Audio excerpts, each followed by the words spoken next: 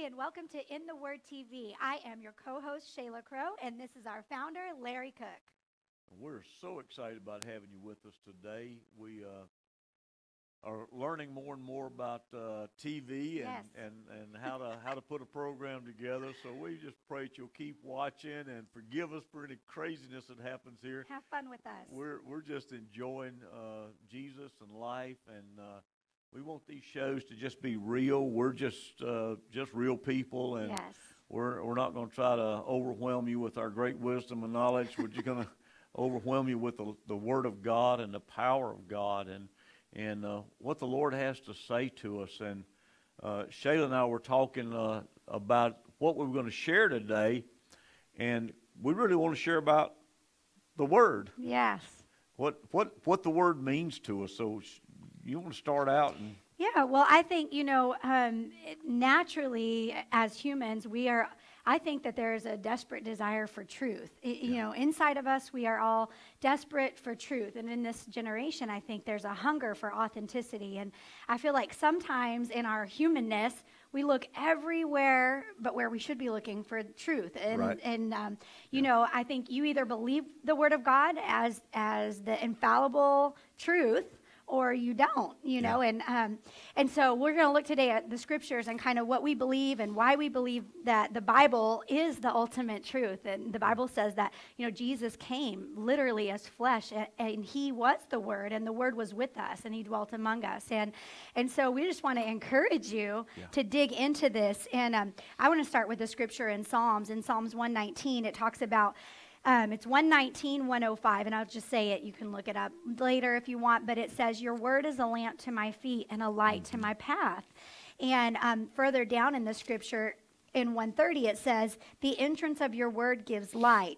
It gives understanding to the simple. And I think just one of the basic, the basic statements of the Bible is it is simple enough for us to understand. I think both Larry and I talk about how we had struggles in school and had hard times reading, and both of us really learned the power of English and reading by reading the Word. And I've heard many great men and women of God who struggled all their life with what the world would say is knowledge to really understand and learn, and learning truth by reading the Word. And so God's Word said that it doesn't return void, that it does what it's meant to do. And, the more that you learn and believe that this is truth, the more that you have hope in victory. And so.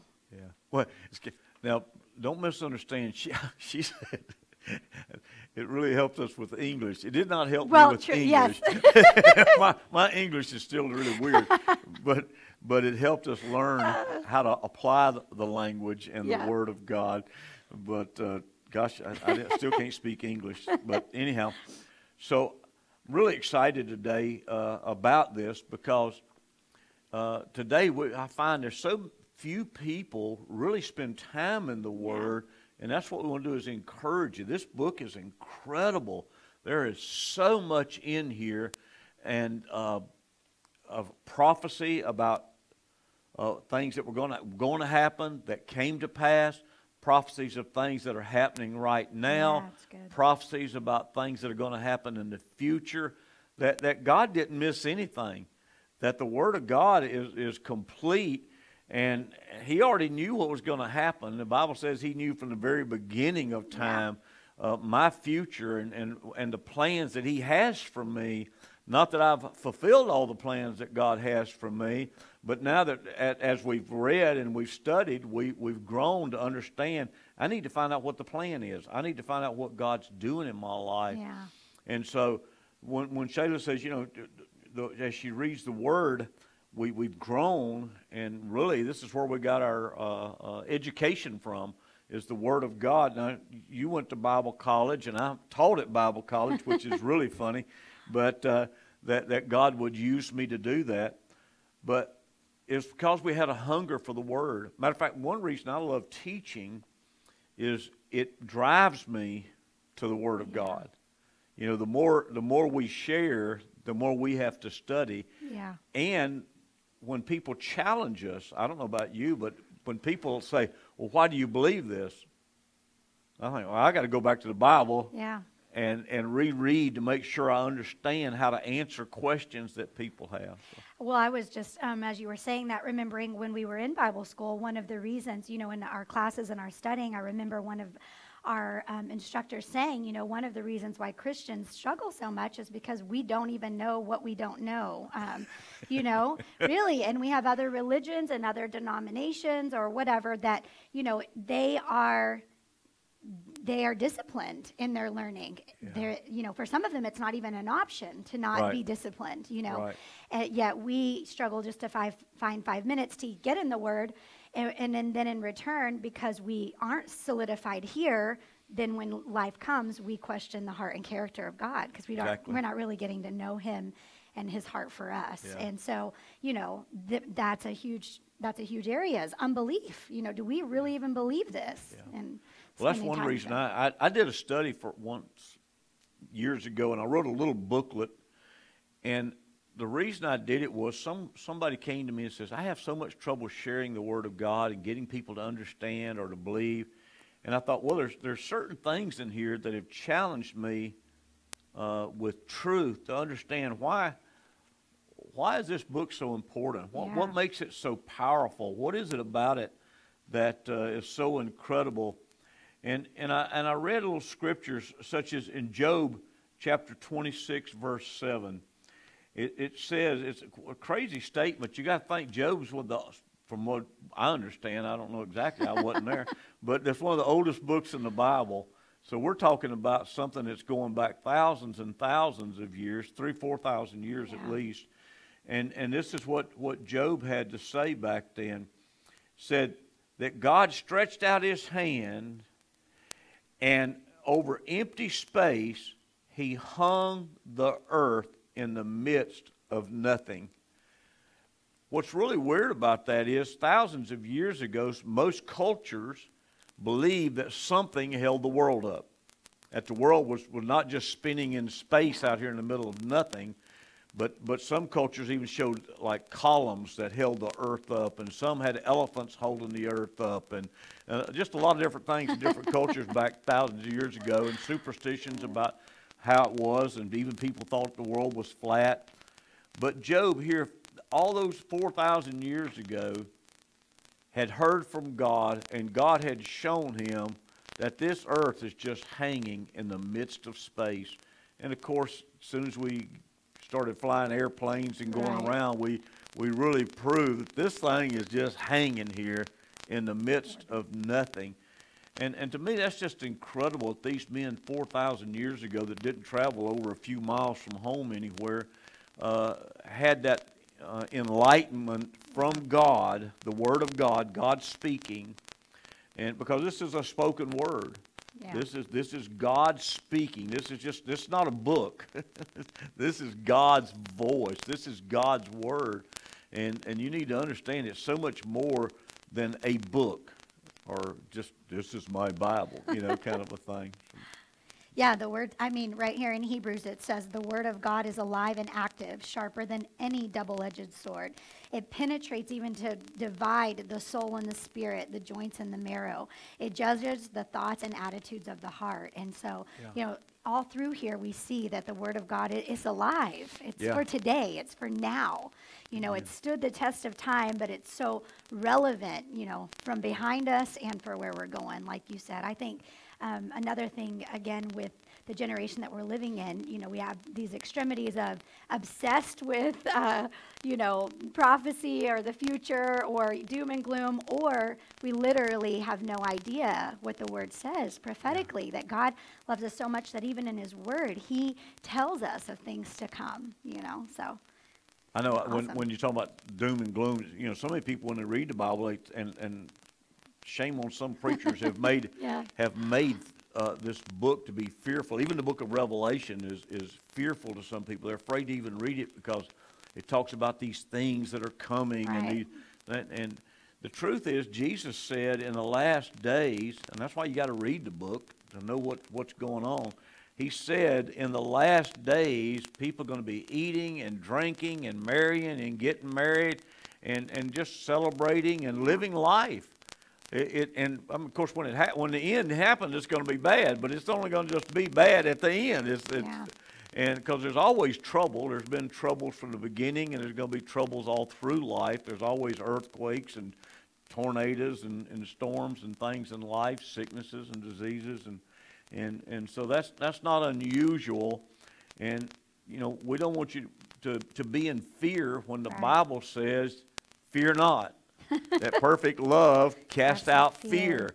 And so if we study the book, we'll find out we don't have to be afraid and live in fear anymore. Right. There's so many scriptures that we could share with, especially prophetic. One thing that I got years ago that's just, man, I couldn't believe what I was reading. It talks about in the book of Revelations that in the last days there's going to be two prophets that are going to rise up in Jerusalem, and they're going to preach the word, and the enemy, the devil, is going to hate them. And in these last days it's going to happen that the devil's going to have those two men killed.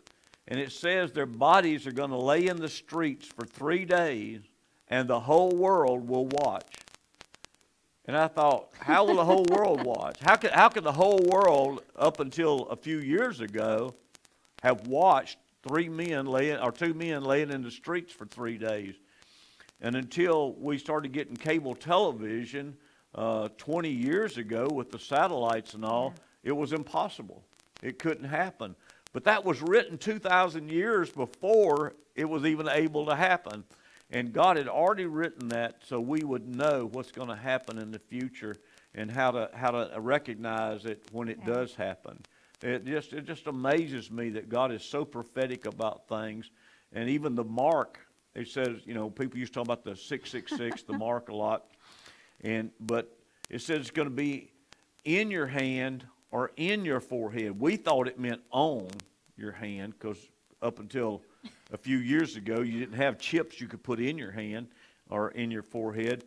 But it prophesied, and the book said, in the hand. Didn't say on.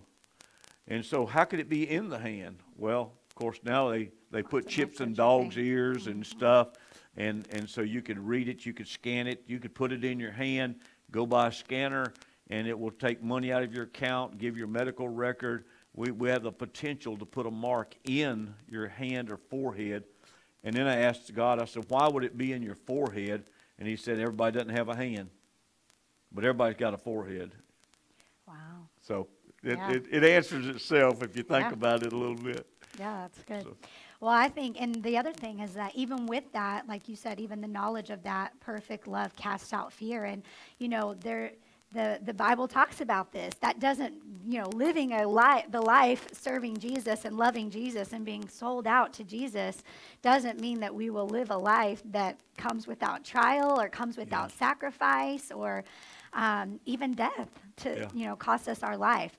But we never have to lose our peace and our hope. Right. And keeping eternity in mind is powerful. Another reason, you know, that I feel like you know, I should say another reason why the Bible is so important to me is because for me and my family, this teaches us how to live. You know, as I was growing as a Christian and I was so hungry for the Lord, but I would still make mistakes and I would still mess up, and we all do. We're on a journey. My sisters and I were just joking this week. I texted one of my sisters and I said, what age were you when you finally got out of debt? Because I remember a season in her life where her husband didn't, it was like they had made the decision, we're getting out of debt, and that was so hard for her. Like, no, I'm not getting my hair done, or, you know, whatever. And I was just thinking about the different seasons of our life, and I texted her and I said, you know, what age were you? And she was like, why are you asking this? And I said, I'm just wondering at what age most people are that they get their lives together. And she said, isn't it so funny when you master one area, you know, you realize that you still have other areas that pop up. And I love that because we never arrive, you know. God says that with him that we can be redeemed and we can be reconciled. But the more that we grow in him and the more our heart turns to him, the more that we want to live in a way that honors and pleases him, which is really just surrendered. It's not perfection. But I'm saying that to say that in my life, you know, I'm so grateful because this has taught me how to live. And there have been times where I've really missed it in my life. And I think one of the things I would encourage you is don't be afraid to miss it. If you don't ever get out there, because you're afraid to miss it, you'll never do anything, and you'll still live rigid, and you'll still live, walled or whatever. But this will teach me. Sometimes I'll go, oh shoot, I shouldn't do that, or I shouldn't operate that way.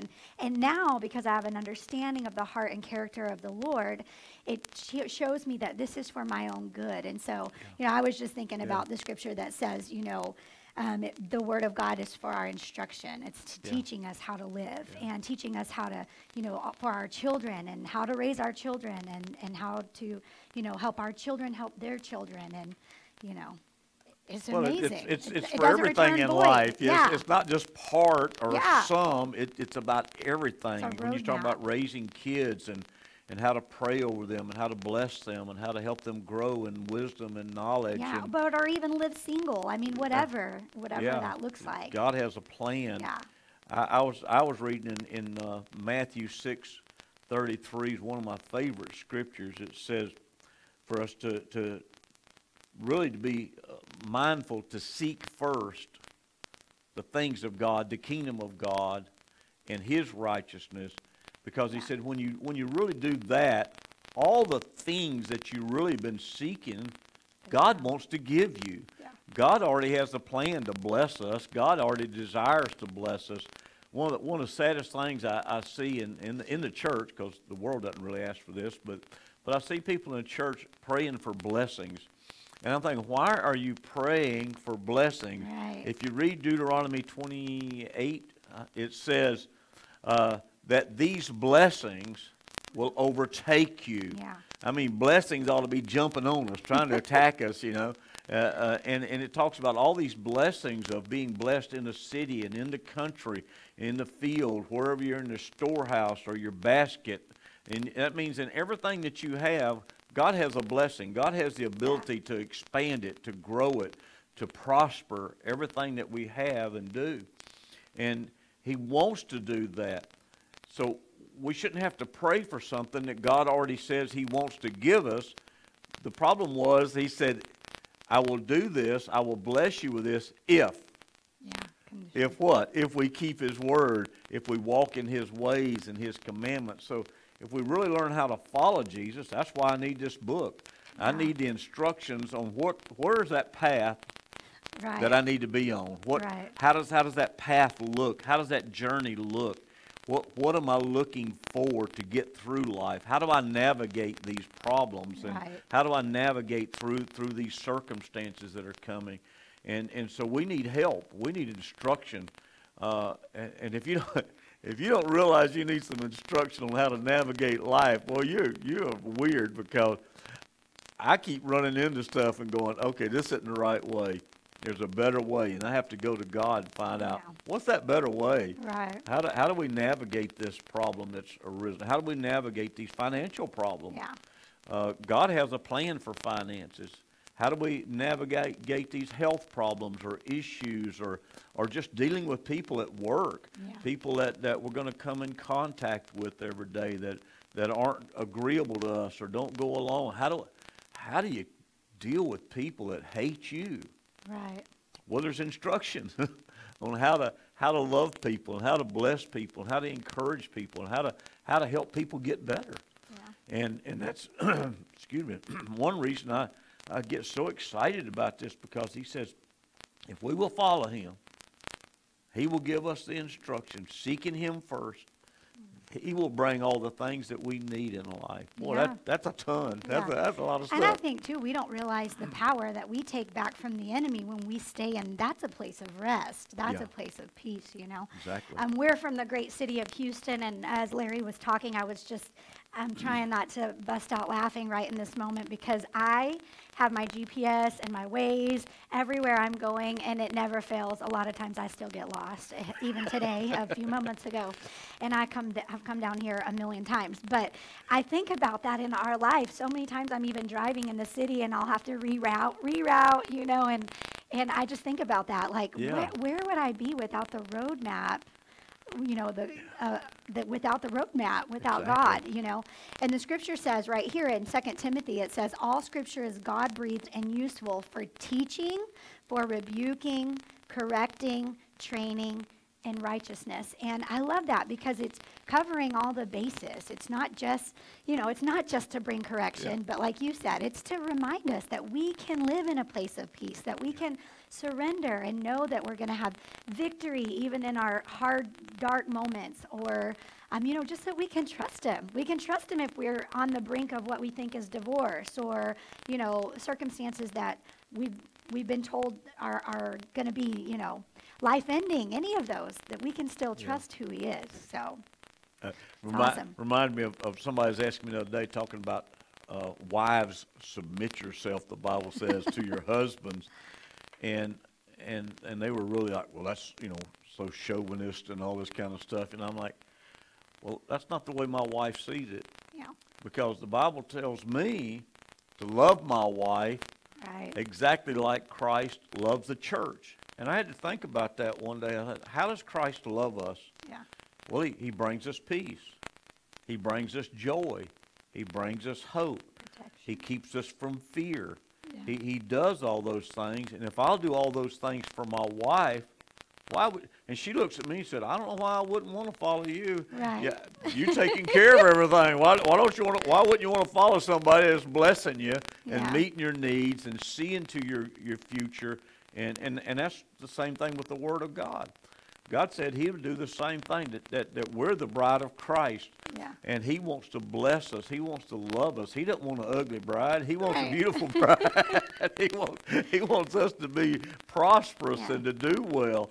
He's looking for your future to do good to you. Yeah. And since that's the case, we need to find out how to make sure we stay in that place of preparation for Jesus. And, of course, we've got so many scriptures going. Yeah, well, and I was just going to say, too, it just brings me back to the reminder, I think, even in my own life, that it's so important that we keep Scripture in context and that we read before and behind. And I'm still growing in that area. So often I'll read something and I'll go back and I'll reread it in full context, and I'll think, I probably didn't read that scripture or even teach that scripture maybe the first time in the right way. And so, I just, if you're listening in today and you're like, gosh, I just feel like Christians have been preaching at me one way, we apologize for anyone who's ever taken things out of context. And we encourage you to really read the scriptures in their fullness. Try to learn about the history of when that chapter or when that even that part of the Bible was produced, Right. It's just so important. It's important for us. And I think it's John 14. Wasn't planning on any of this, but it talks about that the Holy Spirit will guide us into all truth. I mean, I guess that's why I just stay amazed with God. He knows that on our own, we're in trouble. Right. On our own, we're a mess. we need help. And he sent the Holy Spirit that even when we study the Bible, if we study it without the help of the Holy Spirit, we're going to miss the point and why certain things were written and the way they were written. Yeah. And because the truth is that it's very clear, God said this book was written through the guidance of the Holy Spirit, that men didn't just write this, that the Holy Spirit guided them to write it. So if the Holy Spirit wrote the book, we probably need the Holy Spirit to interpret the book back to us so that we don't miss what he's really trying to say. So we need to learn how to really pray and ask the Holy Spirit to give us eyes to see and a heart to understand and a mind that's clear that we can focus and really see what the depth of these verses are. Yeah. We're still learning. That's I've been in this. Oh my gosh! I started reading 47 years ago, and it's amazing. It's not that big a book, but 47 years later, I'm still trying to find the end of this thing because there is no end. It's just so much life in here that we just keep reading and growing. Well, and I think back of even when I was a child, before I really knew Jesus and had really encountered Jesus, I would see, I was at my grandparents a lot, and my grandfather read the Bible, I don't even know how many times, so many times. And I remember every time I'd come in, he'd be at the table spending time with the Lord. And I remember I would always think, hasn't he read that book? How many times is he going to read that book? And, you know, and he would say, you need to read this book, you know, and that was the last thing I thought I wanted to do at that age, you know. But now we say this all the time. The more that I read it, the less I feel like I know, and I'm just like, not overwhelming, like I'm never going to get this, but like a hunger. And the Bible says that those that hunger and thirst for righteousness, they're going to be filled. Amen. They're going to be filled. Yeah. And it's funny, every time, you know, that I get in the Word, I just feel like, oh, just more. I need more time. I need to understand that better. But I'm grateful for it, so grateful for truth. And it speaks to where you are today and in this generation too, because each generation is different, but the Word of God's the same, but it speaks to the generation that we're living in. And I know some people kind of look, well, yeah, that was good for back then. No, if you let the Holy Spirit show you, boy, this thing's up to date. It's ready to speak to you and what's going on in our politics, what's going on in the wars and nations and problems, and all covered already. God already has the answer to it and the way to fix it. Yeah. So you want to pray for us? Yes, we would just love to pray for you today. Just that we're just going to pray that God would just speak to you, and even at the sound of my voice today, I just ask, Lord, that you would reveal to them, Lord. Your word says that you give us knowledge and understanding, and above everything, that you would give us wisdom. That's what we ask for. And so, like Larry said, we pray, Father God, for anybody listening today, Lord, that you would just reveal who you are to them, Lord, that the words that are in this book, Lord, would become alive and active to them wherever they are, Father God. Lord, that you would increase their understanding of you, and that you would reveal all truth by the power of your Holy Spirit. And where it's been hard, we just ask that you would bring truth, that eyes would be open. Clarity. In Jesus' name, bring clarity. In Jesus' name, amen. Amen. Yeah, so we just want to say thank you so much for listening in today. Find us on our social media. You can find us on YouTube, In the Word TV, and find us again on social media. Find us, like us, love us, share us. Have a blessed day. We just appreciate you watching today. Tell a friend about it. Let everybody know we're here, and we love you. God bless.